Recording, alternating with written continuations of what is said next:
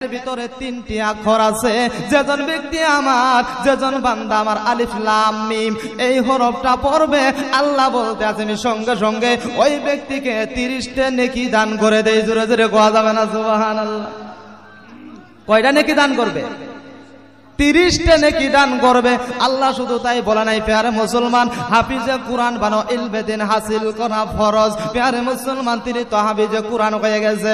আল্লাহ তাবারক ওয়া তাআলা বলে, যেজন ব্যক্তি আমার পবিত্র কালামুল্লাহ শরীফ পড়বে, যারা পড়তে জানে না, কুরআন বুঝে না, কুরআন পড়তে জানে না, কুরআন বলাইতে পারে না, আল্লাহ বলে ও আমার বান্দা, তোমরা যেজন ব্যক্তি কুরআন পড়তে জানো তার বুগলে বসে যাও, তিনি সুন্দরভাবে মধুর ভাষায় কোরআন তেলাওয়াত করবে। তুমি বুগলে বসে তিনার যদি কোরআন পড়া ধ্যান দিয়ে যদি তুমি শুনো, আল্লাহ বলতে আছে তিনাকে যদি আমি নেকি 50টা দান করে দেই, 30টা যদি দান করে দেয়, আমি সমতুল্য সওয়াব আমি শুননেওয়ালা ব্যক্তিকে দান করে দেব। জোরে জোরে গন্না সুবহানাল্লাহ। প্যারে মুসলমান, পড়াটা কি লাভ হবে না? শোনাটা কি লাভ হবে না? আল্লাহ বলতে আছে যেজন ব্যক্তি আমার কুরআন পড়া শুনবে সুন্দরভাবে বুগলে বসে, পড়লে যেরকম সওয়াব পাবে, আল্লাহ বলেন যেজন ব্যক্তি ধ্যান দিয়ে মন দিয়ে শুনবে, সেজন ব্যক্তিকে আমি সমান সমান নেকি দান করে দেব, সওয়াব দান করে দেব। প্যারে মুসলমান, সেই হাফিজে কুরআন আপনাদের সম্মুখে দেখতে পাচ্ছেন। আল্লাহ তাবারক ওয়া তাআলা ওই পবিত্র কোরআন আমার বিশ্ব নবী দিন দুনিয়ার বাদশা রহমাতাল লিল আলামিনের উপরে নাজিল করে দিয়েছে। আল্লাহ বলেন, যদি আমি এই কোরআন একটু যদি পাহাড়ের উপরে নাজিল করে দিতাম, ওই পাহাড়টা কোরআনের ভর সহ্য করতে পারতো না, পাহাড়টা রেজা রেজা টুকরা টুকরা হয়ে যাইতো। এই কোরআন যদি একটি পাহাড়ের উপরে নাজিল করে দিত, পাহাড় টুকরা টুকরা, তার মানে তুলার মতো হয়ে যাইতো। সেই কোরআন আমার বিশ্ব নবী, কুল কায়নাতের নবী, সারা জাহানের নবী, তামাম নবীদের সরদার, তিনার উপরে নাজিল করেছে কিনা? কার উপরে নাজিল করেছে? আমার নবীর উপরে।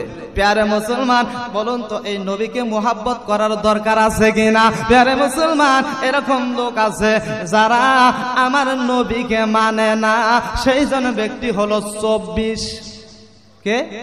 24 যারা কয় নবীকে মানা যাবে না, নবীর দরুদ পড়া যাবে না, নবীর ইশকে মোহাব্বত, নবীর মোহাব্বত করা যাবে না, নবীকে নবী বলে মানা যাবে না। প্যারে মুসলমান, আমার মনে কয়, আমার মনের ধারণা, তারা বুঝায় নবীকে চিনে নাই, হ্যাঁ না? তারা কি নবীরে চিনছে? যদি নবীরে চিনতো, নবীরে মোহাব্বত যদি তাদের দিলের ভিতরে থাকতো, তারা বলতো না নবী আমাদের মতো একজন মানুষ, নবী হয়েছে আমার ভাই, এরকম বলতো কি? বলতো না। প্যারে মুসলমান, আমি বলতে চাই নবীর জীবনীতে চলেন। প্যারে মুসলমান, আল্লাহর নবী দিন দুনিয়া বাদশা রহমাতাল লিল আলামিন একদিন মসজিদে নববীতে চলে গিয়েছেন। মসজিদে নববীতে চলে গিয়েছেন। মসজিদে নববীতে যাওয়ার পর কোন ছোট বাচ্চা মসজিদে দেখে নাই। আল্লাহর নবী বলে, সাহাবীরা রে, আজকে কেন মসজিদে নববীতে ছোট বাচ্চা আসে নাই? তার মানে হযরতে ইমামে হুসাইন, তিনি তো মসজিদে আজকে আসে নাই। আল্লাহর নবী বলে, সাহাবী রে, আজকে কেন আমার মসজিদে ছোট বাচ্চা নজর আসে না? ছোট বাচ্চা কেন আমি দুই নয়নে দেখি না? এমন কথা বলার পর হযরতে ইমামে হুসাইন দৌড়ে আসে আমার নবীর কুল মুবারকে বসে গেছে। নবী যখন আমার হযরতে ইমামে হুসাইন নবীর কুল মুবারকে বসে গেছে, শুধু বসেই যায় নাই, আল্লাহর নবী দিন দুনিয়া বাদশা রহমাতাল লিল আলামিন তিনার দাড়ি মুবারক গুলো খিলাল করে দিতেছিলেন। আল্লাহর নবী বলে, সাহাবীরা সম্মুখে আছে। আল্লাহর নবী দিন দুনিয়া বাদশা রহমাতাল লিল আলামিন মুখ খুলে, জবানটুকু খুলে হযরতে ইমামে হুসাইনকে এমন ভাবে এই মুখের মধ্যে চুম্বন দিয়েছে, জোরে জোরে কন্যা সুবহানাল্লাহ। আল্লাহর নবী মুখ খুলে হযরতে ইমামে হুসাইনকে চুম্বন দিয়েছে। এবার সাহাবীরা জিজ্ঞাসা করেছেন, ইয়া রাসূলুল্লাহ, ইয়া হাবিবাল্লাহ, আপনি তো কুল কায়নাতের নবী, সারা জাহানের নবী, আপনি কেন হুসাইনের মুখে এত সুন্দরভাবে চুম্বন দিলেন? আমার দয়াল নবী বলে, আমার হুসাইনকে আমার প্রাণ এবং জানের থেকেও বেশি মহব্বত করি। জোরে জোরে কোয়া যাবে না সুবহানাল্লাহ। আমার জান থেকে বেশি মোহাব্বত আমি হুসাইনকে করি। শুধু এটাই বলে নাই, আল্লাহর নবী বলতে আছে সাহাবীরা রে তোমরা যে খেজুর খাও কি রকম ভাবে খাও? খেজুর খেজুর বুঝেন না? ইফতারি যে করেন, আল্লাহর নবী বলে সাহাবী তোমরা যে খেজুর খাও সেই খেজুরগুলি তোমরা কি রকম ভাবে খাও, কি রকম চুষে চুষে খাও, কি রকম সুন্দর লাগে। আমি দয়াল নবী, আমি বিশ্ব নবী ঠিক সেরকম ভাবে এতটুকু শান্তি পাইছি, এতটুকু মজা পাইছি, যার জন্য আমি হুসাইনের উটের মাঝে চুম্বন দিয়েছি। জোরে জোরে কন্যা সুবহানাল্লাহ। তার মানে তোমরা খেজুর খেলে কি রকম স্বাদ পাও, সেরকম স্বাদ সেরকম মিঠা আমি হযরতে ইমামে হুসাইনের গালে চুম্বন দিয়ে পাই। জোরে জোরে কোন সুবহানাল্লাহ। কি রকম মহব্বত করেছে আল্লাহর নবী দিন দুনিয়া বাদশা রহমাতাল লিল আলামিন বলেছে তোমরা যারা নাকি আমার নাতি হযরতে ইমামে হুসাইনের সঙ্গে মহব্বত করে তারা যেন আমি নবীর সঙ্গে মহব্বত করে। যারা আমার নবীর সঙ্গে মহব্বত করে তারা আল্লাহর সঙ্গে মহব্বত করে। জোরে জোরে কন্যা সুবহানাল্লাহ। হয় না প্যারে মুসলমান? শুধু তাই না, আমি বলতে চাই আমার বিশ্ব নবী আমার সারা জাহানের নবী বিশ্ব নবী মাহানা কাঙ্গালি তিন নবী আমার মসজিদে নবীতে প্রত্যেক দিন চলে যাইতো নামাজ পড়ার জন্য। ইহুদিরা দৌড়ে আসে, আমার নবীকে প্রত্যেক দিন জিজ্ঞাসা করেন ইয়া রাসূলুল্লাহ ইয়া হাবিবাল্লাহ তুমি নাকি নবী হওয়া দাবি করেছো, তুমি নাকি নবী হইতে চাও, তুমি নাকি নবী হওয়া দাবি করেছো, কিন্তু আমাদের একটি কথা মানতে হবে, আমাদের একটি কাজ করে দিতে হবে, সেটা যদি করে দিতে পারো তাহলে জানবো তুমি বিশ্ব নবী কুল কায়নাতের নবী, তাহলে জানবো তুমি দয়াল নবী। শুধু তাই নয়, তোমরা যদি ও দয়ার রাসূল তুমি যদি আমার কাজটা করে দিতে পারো আমরা তোমার কলমা পড়ে মুসলমান হয়ে যাব। প্যারে মুসলমান কি বলছে? ওই কাজটা করে যদি দিতে পারেন আমরা দুইজন ইহুদি আপনার কলমা পড়ে মুসলমান হয়ে যাব, ইসলাম ধর্ম গ্রহণ করব। এবার আবার দয়াল নবী বিশ্ব নবী বলেন এ ইহুদিরা বল তোরা কি বলতে চাস, আমার কাছে কি বলবি, কি আনতে চাস, আমি সেটাই আইনা দেব। এবার ওই দুইজন ইহুদি আমার নবীকে বলে ওই যে একটি বড় গাছ, বিশাল গাছ, ওই গাছ যে আমার সম্মুখে দেখা যায়, তোমাদের সম্মুখে দেখা যায়, ও জুলফওয়ালা হুজুর ইয়া রাসূলুল্লাহ তোমার সম্মুখে দেখা যায়, ওই গাছটা আমাদের সম্মুখে আনে দিতে হবে, আমাদের সম্মুখে হাজির করে দিতে হবে। প্যারে মুসলমান, আল্লাহর নবী দিন দুনিয়ার বাদশাহ রহমাতাল লিল আলামিন নূরের চেহারা আসমানের দিকে করে হাসতে আছে, মুস্কুরাইতে আছে। এই ইহুদি বল আমি নবী এখান থেকে সেই গাছকে আওয়াজ দিয়ে তোদের সম্মুখে হাজির করে দিব, নাকি তোরা যাইয়া সেই গাছকে বলবি গাছ দেখ তোর সম্মুখে যে হুজুর দাঁড়ায় আছে, জুলফওয়ালা হুজুর দাঁড়ায় আছে, তিনি তোমাকে ডাকতে আসছে। ও ইহুদি বল এবার তোরা কি করবি? আমি নবী এখান থেকে ডাক দেব। তার মানে ইহুদিকে ডাক দিয়ে আমার নবী বলে ইহুদি রে আমি নবী এখান থেকে সেই গাছকে আওয়াজ দিয়ে তোদের সম্মুখে হাজির করব, নাকি তোরা যা বলবি? এবার আমার দয়াল নবী এই কথা বলার সঙ্গে সঙ্গে দুইজন ইহুদি এরকম ভাবে দৌড়না শুরু করে দিয়েছে, ওই গাছের তরফে চলে গিয়েছে, গাছের কাছে কাছে যায় আর বলে গাছ তুমি কেন যাও না, তোমার জুলফওয়ালা হুজুর তোমাকে ডাকতে আছে, ওই যে দেখো হুজুর দাঁড়ায় আছে, তিনি তো তোমাকে ডাকতে আছে, তুমি যাও না কেন? গাছ কোনো কথা কয় না, যে তখন পর্যন্ত আমার দয়াল নবীর আওয়াজ পাবে না। আরে মুসলমান, আমার দিন দুনিয়ার বাদশা রহমাতাল লিল আলামিন এইখানে দাঁড়ায় আছে, এখন পর্যন্ত সেই গাছকে আওয়াজ দেয় নাই। আমার নবী ডাকে মোহাব্বতের সহিত গাছকে ডাক দিলেন ইয়া আইয়ুহাস শাজার, আই গাছ আমি নবী তোমাকে ডাক দিলাম। গাছের কানে যে সময় আমার বিশ্ব নবী কুল কায়নাতের নবীর আওয়াজ গাছের কানে পৌঁছে গিয়েছে। এবার গাছ ডানের তরফে নড়তে আছে, পিছনের তরফে নড়তে আছে, পায়ের তরফে নড়তে আছে। গাছ সমস্ত শিফাগুলি ছিঁড়ে ছিঁড়ে আমার দয়াল নবীর কদম মুবারকে আসে পড়ে গেছে। আমার বিশ্ব নবী কুল কায়নাতের নবী সারা জাহানের নবী তিনার কদম মুবারকে আসে পড়ে গেছে। এবার আমার নবী ডাকে, ইহুদিরা রে তোরা বল, যে নবী গাছকে ডাক দিলে গাছ আমার সম্মুখে আসে, সেই গাছের থেকে তোরা সাক্ষী নিবি না যে নবী গাছকে ডাক দিলে নবীর কাছে আসে, সেই নবীর মুখে তোরা সাক্ষী নিবি? কিরকম পয়েন্টে ধরছে দেখছে? কি কয়? নবী বলতে আছে, ইহুদি যে নবী গাছকে ডাকলে গাছ আসে, সেই নবীর থেকে সাক্ষী নিবি না ওই গাছের থেকে সাক্ষী নিবি? এবার তোরা বল। ইহুদি কয়, ইয়া রাসূলুল্লাহ, ইয়া হাবিবাল্লাহ, আমাদের তো আর কোনো পরিচয় নাই যে নবী গাছ পর্যন্ত নবীর আওয়াজে নবীর কথাই গাছ সম্মুখে হাজির গেছে। ইয়া রাসূলুল্লাহ, আমাদের কোনো দরকার নাই, আমরা কিচ্ছু চাই না, আপনি এখন যা করবেন তাই আমরা রাজি আছি। আমার নবী বলে, না না, তোমরা বলো কার থেকে তোমরা সাক্ষী নিবি? এবার আমার নবী কথা বলার পর ইহুদিরা বলে, ইয়া রাসূলুল্লাহ, ইয়া হাবিবাল্লাহ, যদি আপনি এত সুন্দর কথা শোনালেন, কিন্তু আপনার মুখে আমরা সাক্ষী নিতে চাই না, আমরা চাই ওই গাছের থেকে সাক্ষী নেব। এবার গাছ নবীর পক্ষ হয়ে গেলেন, নবীর দুরূদ পড়া শুরু করলেন, নবীর সালাতু সালাম পড়া শুরু করলেন। নবীর পক্ষ হইয়া ওই ডাল এবং পাতাগুলি পুরা গাছ সহ আমার নবীর পক্ষ হইয়া সাক্ষী দিতে আছে, আশহাদু আল্লা ইলাহা ইল্লাল্লাহু ওয়া আশহাদু আন্না মুহাম্মাদান আবদুহু ওয়া রাসূলুহু।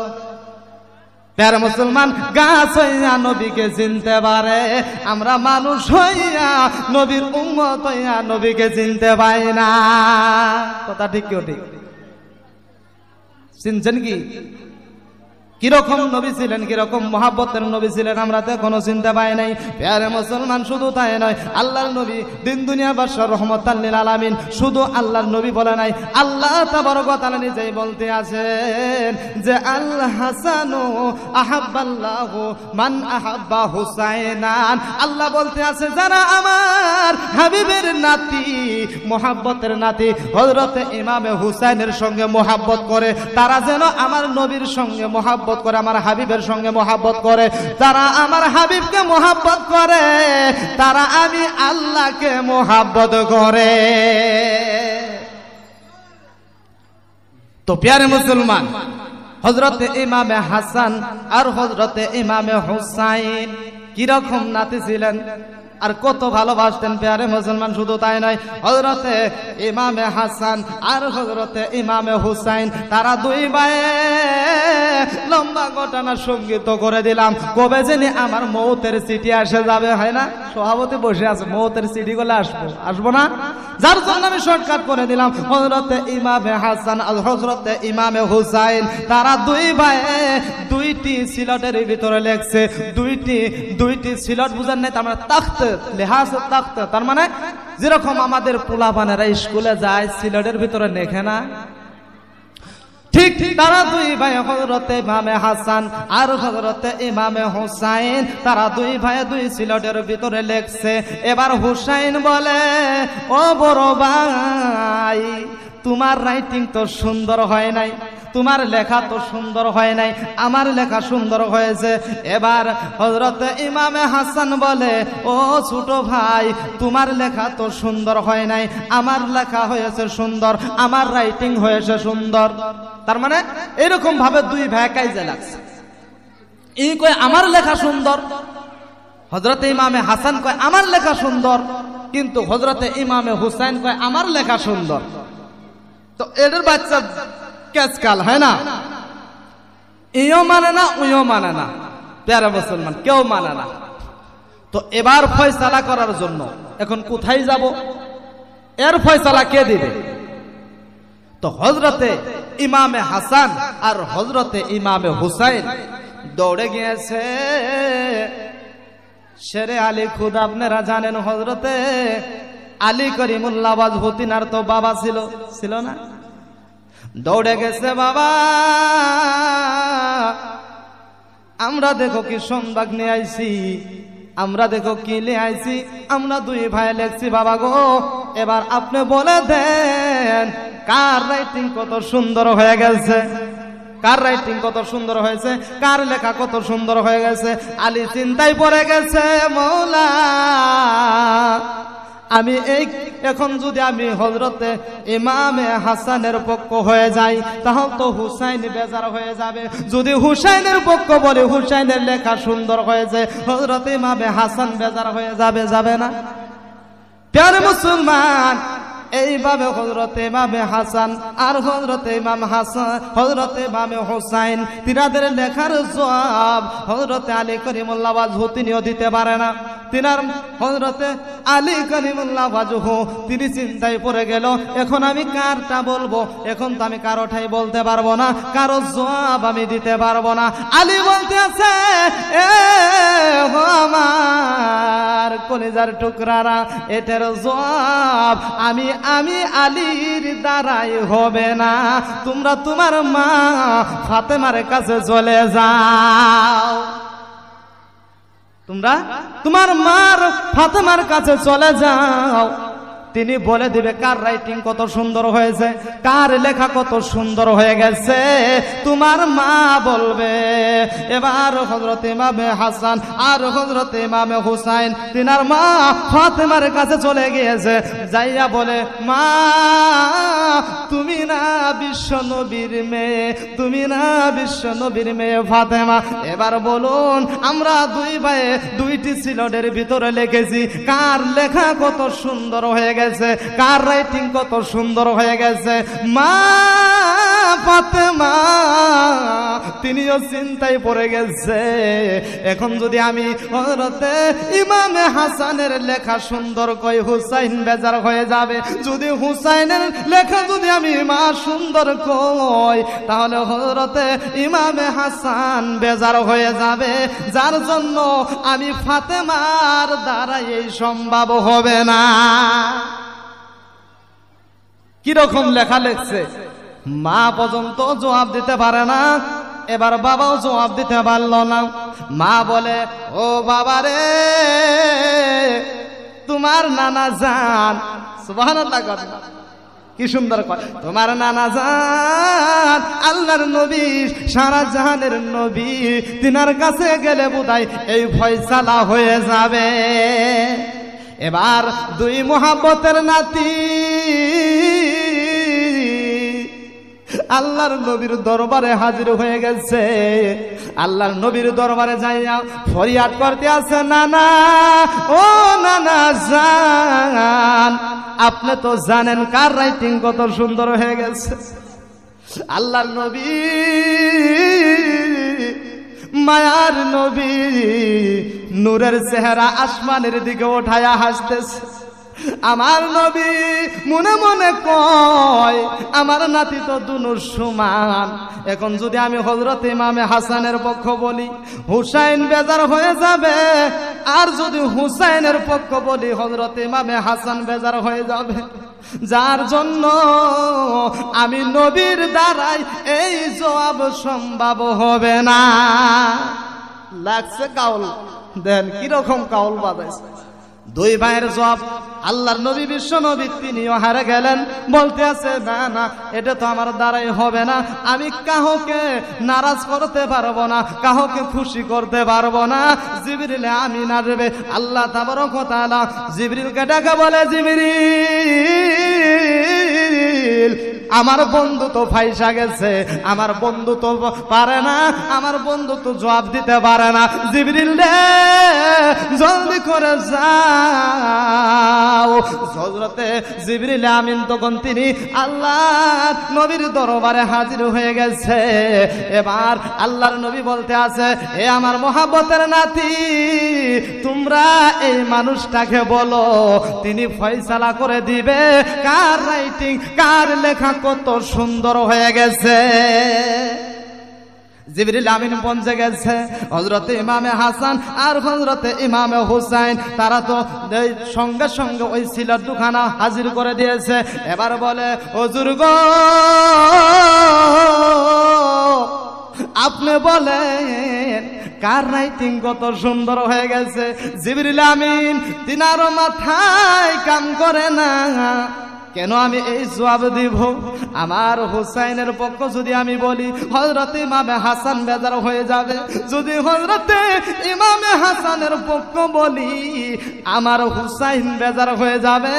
না না, আমি তো পারবো না। ইয়া রাসূলুল্লাহ, ইয়া হাবিবাল্লাহ, ইয়া রাসূলুল্লাহ, আমি তো জবাব দিতে পারবো না। রব্বুল আলামিনের কাছে জিবরিল আমিন চলে গিয়েছে। ইয়া রব্বুল আলামিন, আমি তো জবাব দিতে পারি নাই, এখন আমি কি করব? ইয়া রাসূলুল্লাহ, আপনি বিধি ব্যবস্থা করে দেন। আল্লাহ তাবারক ওয়া তাআলা জিবরিল আমিনকে বলে দিয়েছে, তুমি একটা সেব নিয়ে যাও, একটা আপেল নিয়ে যাও।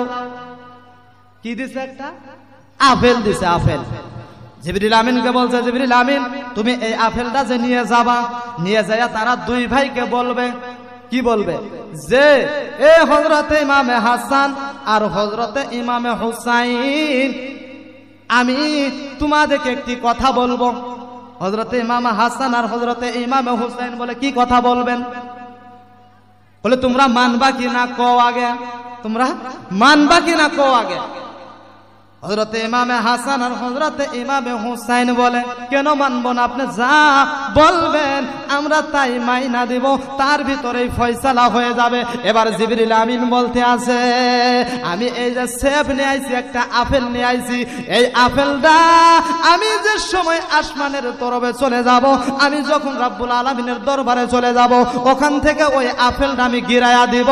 ওই আপেলটা যার সিলটের ভিতরে পড়ে যাব, যার লেখার উপরে পড়ে যাব, তার রাইটিং সুন্দর হবে। কি বলছে? যে আমি এই আপেলটা আসমান থেকে গিরা দিব, আদার রাস্তা থেকে গিরা দিব, যদি ওই আপেলটা যার সিলটের ভিতরে, যার লেখার উপরে পড়ে যাব, সে ওই যদি হুসাইনের ওই লেখার উপরে পড়ে যায়, হুসাইনের রাইটিং সুন্দর হবে। যদি হযরতে ইমামে হাসানের লেখার উপরে পড়ে যায়, সিলটের উপরে পড়ে যায়, তাহলে তার লেখাটা সুন্দর হবে। মাইনা নিছে যে আপনি এটাই করেন, ঠিক এটাই হবো। প্যারে মুসলমান, হযরতে জিবরিল আমিন ওই সেবটা, ওই আপেলটা নিয়ে আসমানের দিকে রওনা হয়ে গেছে। আধা রাস্তায় যাইয়া ওই সেবটা গিরা দিছে, ওই সেবটা ফেলে দিয়েছে। আপেলটা আসমান থেকে সিলটের আগায়, সিলটে পৌঁছার আগ মুহূর্ত ওই সেবটা, ওই আপেলটা আসমান থেকে দুই টুকরা হইয়া দুই সিলটের উপরে পড়ে গেছে। দুই সিলটের উপরে পড়ে গিয়েছে। প্যারে মুসলমান, দুনু খুশি। বেজার হয়েছে কি?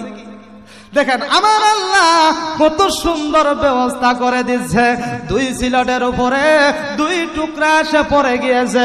হযরতে ইমামে হাসানও খুশি, হযরতে ইমামে হুসাইনও খুশি, দুজনের রাইটিং সমান। প্যারে মুসলমান, আমার তো বলার আরো কিছু আছে, কিন্তু সভাপতির আদেশ, জানি না টাইম বোধহয় অনেক হয়ে গেছে।